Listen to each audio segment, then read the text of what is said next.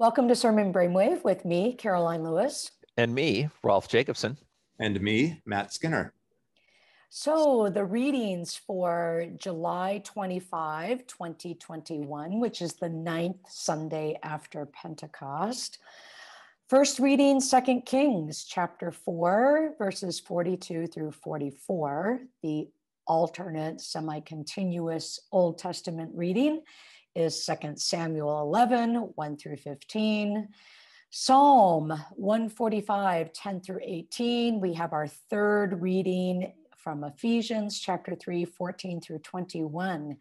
And today, this Sunday, we begin our 5-week Sundays in John 6. And I know that every single preacher out there has been looking forward to this. Always in year B, year of Mark, having these 5 Sundays in the Bread of Life discourse. And here it is. Begins today. I think people are excited about this part of it. It's when we get to August 8th or 15th or so, it might need a little shot in the arm. That's true. Well, that's why we're here, right? Sermon Brainwave co-host. Yeah. Shot in the arm. What do we do with this? I think I maybe mistakenly said recently that we get 6 weeks. It's only 5. I'm suddenly cheered. Only 5 weeks. We can do this. All right. So a couple of things as we set this out. As we begin this. The first is to recognize that John 6, 1 through 21 is the narration of the signs on which the rest of the chapter is based. And so this is a typical pattern in John of the sign and then a dialogue discourse that follows. And what we get, just to kind of map that out there going forward, that the meat of the discourse, that is Jesus' interpretation of the sign, is the verses 35 through 59. Wait, did you just mix your metaphors? What? How? When you said the meat of the discourse, this is about bread. Oh, well, that's true. Yeah. So I'm so sorry. Yeah. I don't really have anything to say about this the rest of the time except for jokes. So keep going.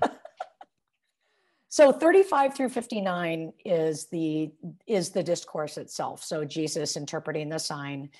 What does this sign mean? And at the end of the day, the point of all the signs is, do you see that this sign points to the presence of God? So that's what really the discourse is going to do, is to say, yes, I just fed 5,000 people. Yes, I can feed you, but what difference does that make? And the difference always is the presence of God in your midst, in Jesus, and so the signs are pointing to that truth. But that discourse is framed by 2 dialogues, sections of dialogue. Verses 25 through 34 is the first section of dialogue, and then 60 to 71. So looking ahead toward the last verses of the Bread of Life chapter.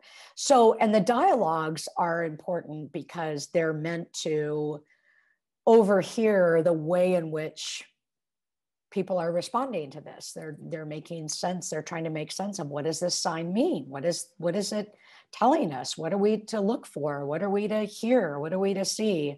And so that's the nature. We'll talk about that more next week when we get into those verses. So that sets it up. And then there are a few details about this particular telling of the feeding of the 5,000 and the walking on water that we can point to. Can I ask I guess it's a question. Maybe it's a comment disguised as a question. So in the commentary, Robert Hope said something that really caught my attention about how we've been trained to read this story through the lens of the synoptics, largely as a story about compassion and Jesus feeding the hungry. all really good things. But maybe we need to relearn or learn differently how to read it in John, where it's not so much a story of compassion and soothing hunger, although of course it is that, but the main emphasis is this idea of Jesus giving himself. Mm-hmm. First, I'm curious what you think of that, Karoline, but maybe that's the question part. The statement part is, that sounds really right to me, and an important way of reading it in John. Not to suggest that feeding the hungry is somehow just a sign of a deeper spirituality or something like that. Not to diminish the work of the church to feed the hungry. Mm-hmm. But to think about, this is first and foremost a story about not Jesus as one who provides food and sustenance, but just Jesus who provides himself, who offers himself in this kind of full-bodied way. It almost makes sacramental ways of talking too small or almost obsolete, right? Because there's this idea of a Jesus who's as close to us as the food we put into our mouths. Oh yeah. Nearby, or you guys want to throw me out of the church now? Where are we? No, I absolutely agree with that. The feeding of the 5,000, of course, is the only miracle of Jesus that appears in all four of the Gospels. So historically, that comparison is then justified because you're looking at, okay, how does this story get told, and how does it function in each one of the Gospels, and how it's set out in the synoptics is that response of compassion. And there is some of that here, where Jesus looked up. This is in verse 5. When he looked up and saw a large crowd coming toward him, Jesus said to Philip, "Where are we to buy bread for these people to eat?" That's the key, because yes, Jesus anticipates the needs of the crowd. They need to be fed. But immediately it's not something to, it says to test him. He knew what he was going to do, but it's not to test him in like a, manipulative kind of way, but it's to lead to, this is going to be way more. That yes, I'm going to feed them, but this is going to be way more than that. This is an offering, and I think the other offering, as you said, of his actual self and that relationship that is so important in John. And I think the other detail that supports that claim is the fact that this is located at where now the Passover, the festival of the Jews, was near. That this is the second occurrence or reference to the Passover. The first one was back in chapter 2, and then of course we'll have chapter 13. So that larger theological framework or reference of what did God do at Passover, what does Passover celebrate, has to be taken into an account for this particular the Jesus narration of this event, if that makes sense. So I think that's absolutely right. What's the Passover connection then? It's not in connection to the meal, but it's this idea of provision. Yeah, well, I think provision, but also, I'm sorry, what? Or liberation, I guess is my other word. Mm-hmm, mm-hmm. Yeah, I think those are some of the theological themes that are present, and it's a provision that has to do with and liberation that has to do with relationship, and that is centralized, particularly in the Gospel of John and Jesus. What gets a lot of the time here is connections to how this is a reworking of the manna, giving of the manna in the wilderness. But this is all connected to Exodus and liberation and maintaining a relationship. So those are, I think, some of the larger themes that you don't want to pass over here, and that are distinctive for John with regard to what we were talking about earlier, in comparison to the synoptics. And one other thing I would say about that is the walking on the water is also, I think, indicative of this is this is an offering of Jesus presence, because this is the second, it is said it is I, but it really should be I am. Do not be afraid. And it's the second absolute I am after 4:26 in the gospel. And so we know, then again, we know that this is going to be, this is a revelation of Jesus' identity, who really is Jesus, and not only what Jesus can do, but that Jesus is the very I am himself, God's self, you know what I mean? Yeah. Right? I mean, I bring that up because I wonder if some of the ways we preach this is just, well, we're going to do the story this week, and then the following 4 weeks, we'll start to mystify the story, right? Or we'll symbolize the story, we'll Christologize the story. And maybe we do our congregations a better service if we already start to make those connections now in what looks like, for lack of a better word, an ordinary feeding miracle. Yeah, right. Ordinary in the sense that we've seen this before. Because these are these great Sunday school stories. This is, it's much easier to do a children's sermon on this part of John 6 than it is the following 4 weeks. Yeah. But I think to make those connections here is really important. I mean, one of the other distinctions of John's version, it's Jesus himself feeds the 5,000. Sure. Where in Matthew, Mark, and Luke, it's the disciples. And that's a significant difference. And of course, there's abundance in each of the tellings, the 12 baskets here, 7 in Mark.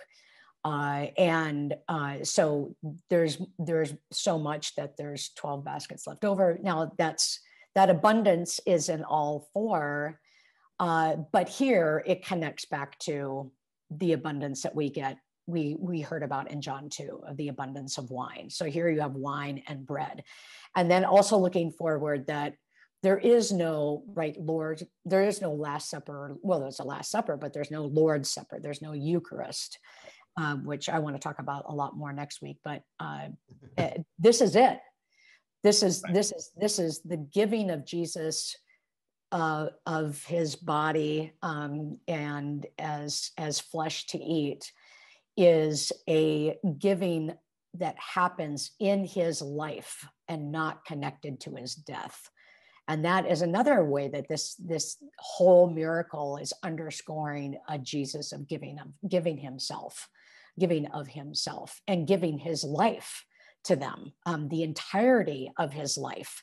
And so the Eucharist or Lord's Supper, whatever, in John is not commemoration, it's not remembrance, and it's not tied to a particular event in Jesus' life, his death, but really a giving of his entire life. Not just giving his life over. Yeah. All right. Well, it's the fish. More to come. It's going to be great. Well, I think one bit of advice we're giving is people should read ahead. Yeah. If you're going to dig into this and develop a bit of a plan, and you'll see the Robert Hope commentaries for 3 more weeks. I've forgotten. But so there's that. I think the fish get overlooked. I'm just going to say this, that it's all about the bread. If it could be Jesus, this could be the tilapia discourse in John 6. If you go in a different direction. The fish come back in John 21. But he never says, I'm the fish. No, but he makes sure that they catch a lot of fish in John 21. Do you see a connection between this and, never mind, I'm kidding. So we should. I want to say, two brief things. One is, it's also it's all the connections to the Exodus story are worth teasing out as a way of kind of setting this up. But it's a story not only of provision, but of abundance. Yep. The detail of the leftovers in all 4 Gospels, this is important, is we live in a world where we have so much, but people are afraid they're going to lose it and they're not going to have enough, especially, maybe people who grew up with not very much. But the promise of God's abundance is really important. And the other thing is the detail. This is different, right? So when Jesus realized they were about to come and take him by force, and then you're thinking, like Luke 4, to throw him over the cliff. No, it's to make him king. He withdrew. I mean, that's just a great. Yeah. And I think, you know, that abundance theme, Rolf, that you brought up is, of course, one of the significant connections to the thematic reading, the 2 Kings reading, because you have that, they shall eat and have some left. He said it before them, they ate and had some left, according to the word of the Lord. So you've got that connection. I almost wonder, though, if you, I mean, there's nothing wrong with the 2 Kings, but I almost wonder if you want to swap out and just stay in Exodus for the next Exodus and even Numbers. Yeah, you could. I mean, you know, for the next 5 weeks. But we really don't need to comment very much on 2 Kings 4. It's such a thumbnail story with not much to it. The only thing I want to say is just a reminder that of all the figures in the Old Testament, Jesus looks the most like Elijah and Elisha. Yeah. So. Yeah. Okay. But now we'll get to a story that is, yeah, well. Should we say something about the Psalm first? I was going to say, let's talk about the Psalm first. Yeah, and then, yeah, because you give them food in due season.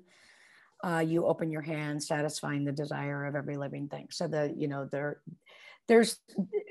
are ways, I think, that you can bring the Psalm into, I say this all the time, but it gives you language, gives you vocabulary for some of those theological claims that we're making about John 6, because at the end of the day, it's not just a revelation of who Jesus is, but it's a revelation of who God is and what God is doing in Jesus. And so I think that's what I would do with the Psalm.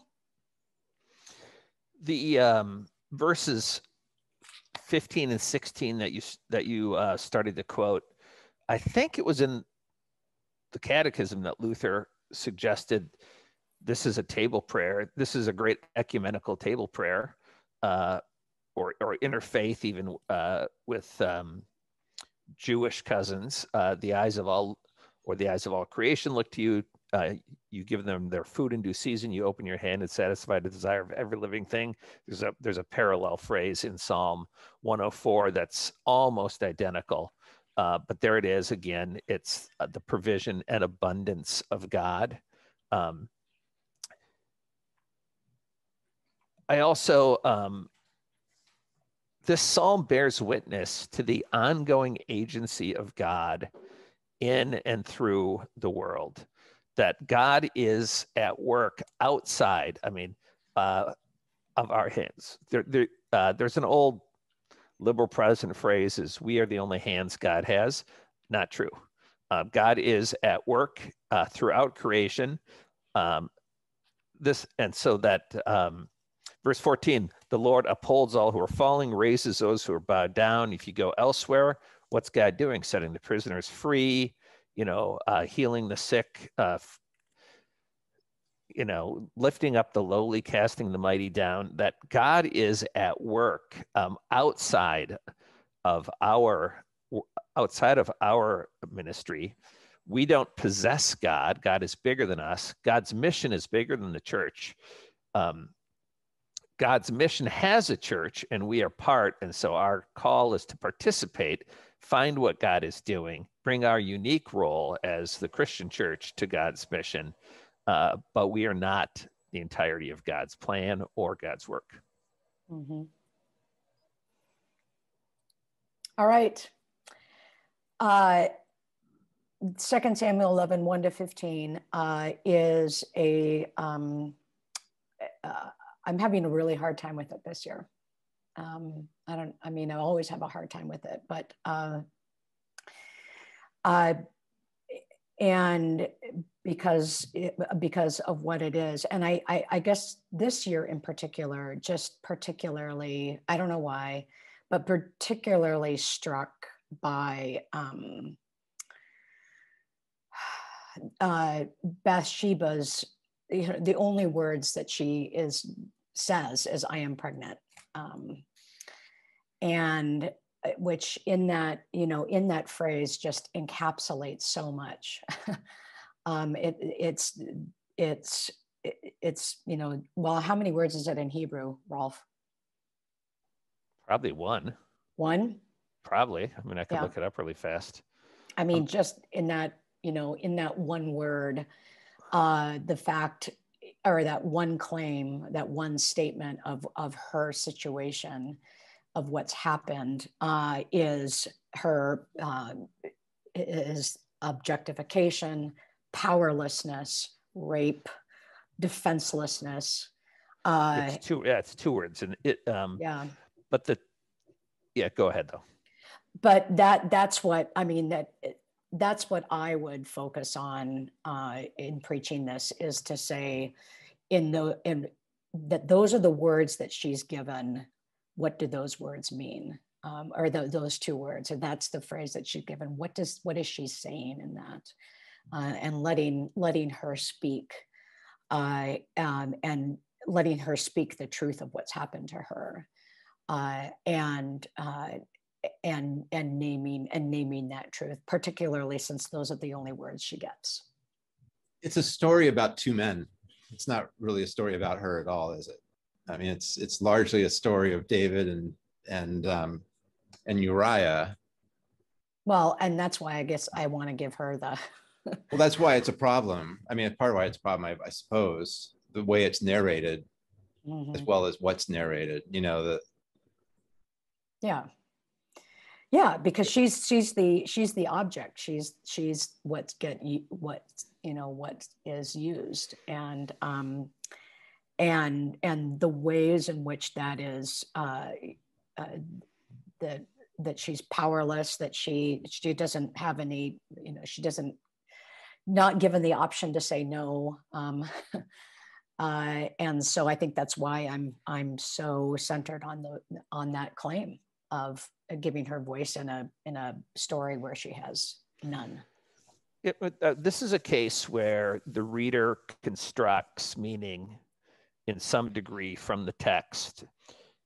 No matter what way you come at this is a story of sin, of David for sure, of the king, and it's a story of sexual exploitation.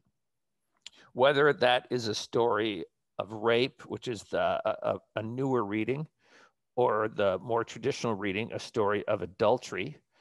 One of the reasons I want to defend the reading of it as a story of adultery and not dismiss those who want to read it as rape is because it's really the only story of adultery, and the massive destructiveness that comes out of adultery, that in our culture, adultery is really portrayed so often in media as a victimless crime.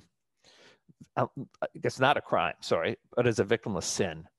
But here, in this story, if you think about it that way, look at all the victims that happen, and it's not just Uriah that's murdered. He is the captain of a group of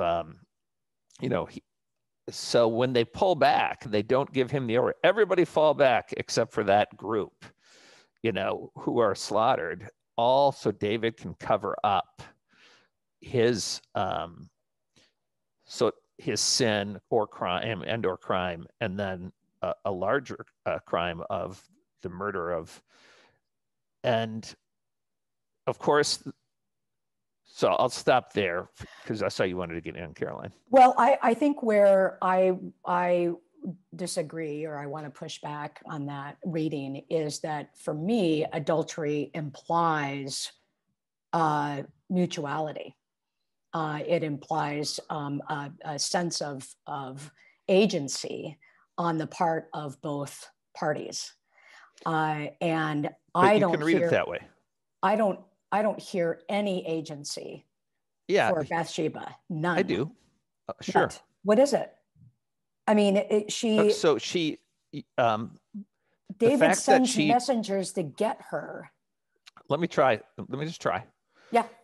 And because this way it's been read for the longer part of the history, which is the fact that she trusts him enough to send the word that she's pregnant, which is, if she is if you read her as a rape victim, then you have to, and that's fine to read it that way. Then you have to explain why does she send to a rapist to say I'm pregnant? Because a rapist doesn't care. But if it's, I'm just saying you have to, you can read it to say is at the power differential to me is the major issue.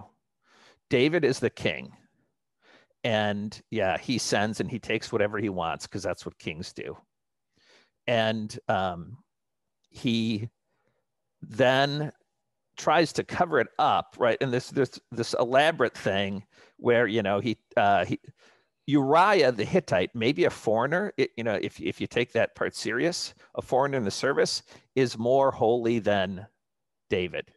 You know, he says, listen, my troops are in the field. I'm not gonna be disloyal to them. You know, David tries to get him drunk so that he's trying to get him to have sex with his wife so that the fact that she's pregnant with David's child will not be discoverable, but he won't do it because he is more, you know, sort of. And then in older readings, I actually can't stand this reading. They're like, oh, there must have been a problem in the marriage. The fact that he won't have sex with her. No. Oh, that's just ridiculous. No, but it's out there. There's lots of stuff out there about this story. Yeah, I don't think that I can, you know, with the fact that she sent and told David, I am pregnant. I hear that as, well, yeah, maybe of course he doesn't care, but it's her way of saying, you know, this is what you did to me. And this is the result of your action. And this is the situation that you've put me in. That's what I hear. And so, you know, it's, we have different ways of entering into it. But for me, I hear this passage as the way, and particularly in the way of how historically, the way in which women are the object of sexual violence, and or have absolutely no choice or agency in that regard. So that's where I am. Okay. Ephesians. Matt, you want to weigh in on this at all? But I appreciate the dialogue, Rolf. Well, I'll weigh in briefly just to say I appreciate the dialogue too. I think 3 years ago I talked about this as well. I mean, it seems to me that this is a massive abuse of power on David's part, and that Bathsheba is totally denied agency. I do think rape is probably the right term to use, but I was struck this year, like I said, in reading this and seeing even the narrator has constructed a story that's pretty much about two men contending over Bathsheba's sexuality. You know, even Uriah with his righteousness, the assumption is, right, if he's home and he gets to go inside the house, he gets to sleep with his wife, right? There's even no talk of like that looks like within the marriage. And, you know, it's not a story about that. I get that, but it's these two men, and it's this virtue contest, and Bathsheba's own role or agency is just utterly eclipsed by the story like that, which I think is obviously a problem with a lot of biblical narrative. This is not the only story where we encounter that. Right.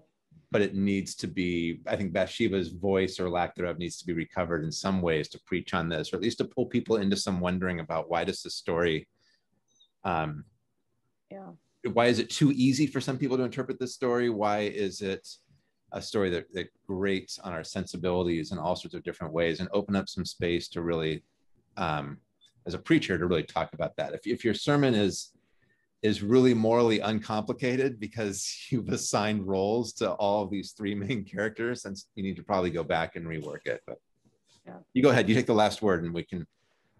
Well, then I want to jump and say two other things then, Karoline, last word.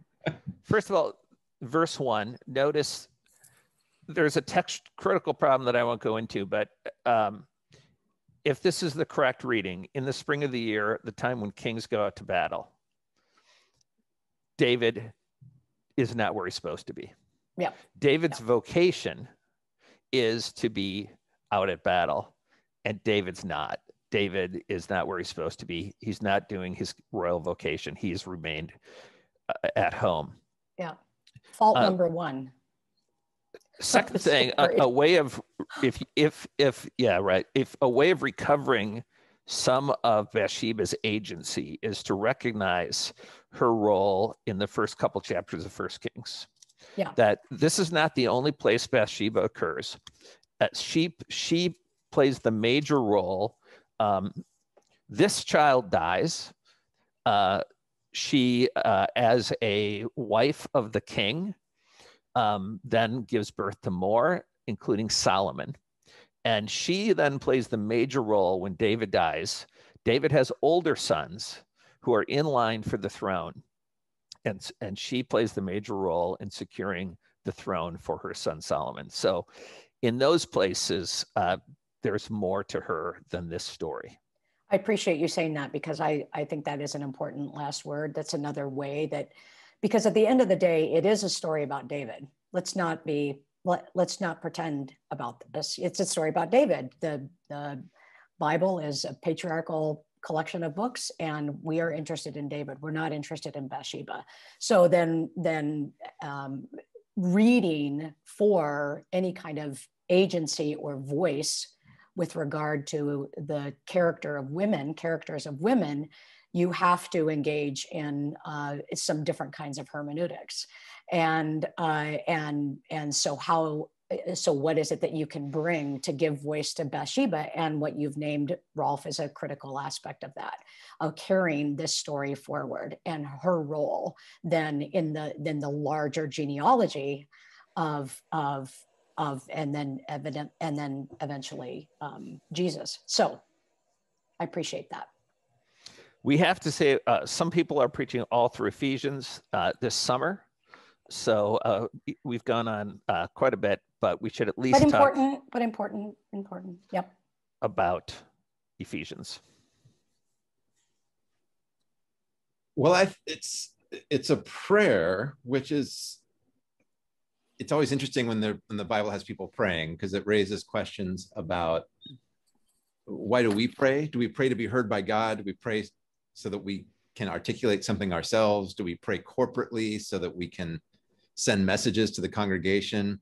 Does the post-sermon prayer, the prayers of the people, whatever you call it, recite the sermon again, just in case people weren't listening? Or argue with it if you disagree with the pastor? Yeah, so it raises questions like that. There was something in the commentary by Israel Kamutzadu, if I pronounced that right, or if I'm wrong, I apologize. But when he talks about we talk about inviting people into the church, but what does it mean to expose people to a life of prayer? Which I just found really interesting in a culture where I think a lot more people in our societies, in American society, admit that they pray, even more people who admit that they believe in God, which is fascinating. People who don't describe themselves as very religious, nevertheless pray. And so prayer is one of the things that the church tends to reserve for insiders. We do it when the congregation is gathered and the doors are closed or a service is taking place. But what does it mean to consider the church a community of prayer and prayer on behalf of others? And how can the church offer guidance to other people who are working their own things out through prayer and other means of trying to encounter God? So instead of prayer being this thing that we do once people are in the door, how does the church cultivate prayerfulness in a population or among people? And how is that through our public prayer or our public statements, whether those are spoken or written or symbolic or whatever? But it just has me thinking about not so much the content of this passage, but just the effect of a letter writer offering a prayer for others to overhear and to provide guidance in not just what to pray or pray about, but why we pray in the first place.